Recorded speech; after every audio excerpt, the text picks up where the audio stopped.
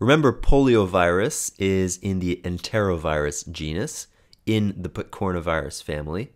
And now we're going to talk about the other viruses in the Enterovirus genus. And we say other, but really polio is almost eradicated, whereas these other viruses are absolutely everywhere. You've all had them, and you'll all see them many times, especially among kids. So what are they? Let's start with the name game. They include Echoviruses, Coxsackieviruses, and Enteroviruses. Yeah, the naming here is a little annoying. Enterovirus is the genus, and there are species in that genus called Enterovirus. And there are also many, many subtypes of each of these, Echoviruses and Coxsackieviruses. And you don't need to know all the subtypes, but you do need to know that Coxsackieviruses are usually divided into two groups, Coxsackie A and Coxsackie B. And you need to know that because when you test for Coxsackie, you usually test for A and B separately. So let's talk about what the enteroviruses can do. So like polio, infection always starts in the GI tract, with or without symptoms, and then spreads. So where can it go? First of all, the skin.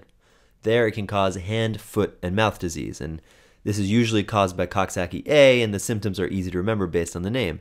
It gives you a rash on your hands, feet, and your mouth. And the rash usually consists of small tender lesions, either vesicular or maculopapular. So by itself, this is no big deal. You can also get other rashes, lots of different rashes from various enteroviruses.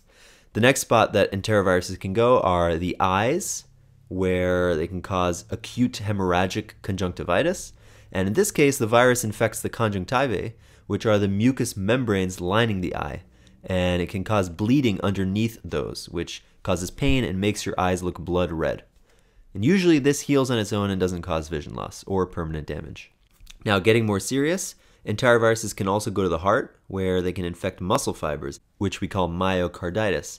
And this is very important because it can cause heart failure in someone who's young or who has no ischemic heart disease, and Coxsackie B is usually the most common culprit. Finally, enteroviruses can also go to the central nervous system, where they can cause several diseases. So most importantly, they can go to the meninges and cause meningitis. And in fact, enteroviruses are the most common cause of aseptic meningitis, meaning non-bacterial meningitis. Now, more rarely, these viruses can infect the brain itself and cause encephalitis. And last of all, remember that polio is an enterovirus and causes paralysis, and the reason it does so is that it likes to infect the anterior horn cells of the spinal cord. Well, it turns out that other enteroviruses like to do that too, and so they cause what we call acute flaccid paralysis. Enterovirus D68 is often implicated in this. So the obvious question is, why do we seem not to care as much about this as polio? And the reason is that these people usually recover, unlike those with polio, and that's why it's called an acute flaccid paralysis. It doesn't cause permanent paralysis. Now, the last thing that enteroviruses can do that you should know about is they can infect newborns, in which case they can cause an especially severe form of disease. And the reason for that is that newborns can't mount a normal immune response. They can't make their own antibodies. Usually they're protected by maternal antibodies. But if a pregnant woman gets an enterovirus infection just before delivering, she could potentially infect the baby but not have time to make and provide protective antibodies against that virus, because those take a while to make. And babies in this situation are at really high risk. They can get disseminated infections of the heart, brain, liver, and more.